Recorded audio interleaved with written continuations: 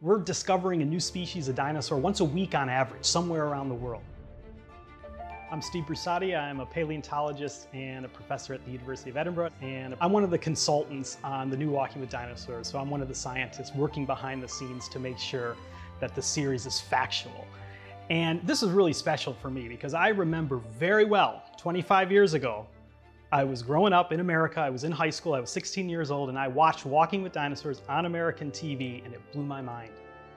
There have been thousands of new dinosaurs found in the past 25 years. And even in the case of this series, you're gonna see some dinosaurs that were in the original, but they're gonna look different. The Utah raptors in the original, these big scally raptor dinosaurs, now you're gonna see them covered with feathers. We've learned that since the original. Spinosaurus is a dinosaur that a lot of people are buzzing about these days because this is a dinosaur that's been known for well over 100 years, but for a long time there were very few fossils. Now there have been all these new discoveries in Africa of new Spinosaurus fossils over the last decade. And they show this animal with a big sail on its back, a long tail that it probably used for swimming, a long snout like a crocodile.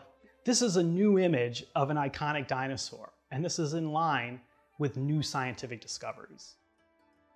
When people watch the new Walking with Dinosaurs, I hope that many of them will take away what I took away 25 years ago as a high school kid: wonder, awe, and curiosity.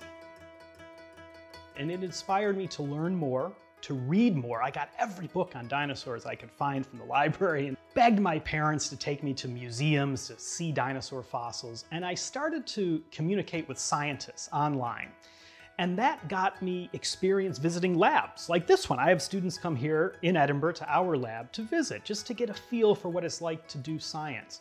So if you watch this new Walking with Dinosaurs and you're inspired, reach out to people, get involved. There's lots of opportunities to learn about fossils, and more than anything, you can go out and find your own fossils. That's the beauty of paleontology. It's a very populist science. You don't need to be a professor like me to find a fossil. Anybody can do it.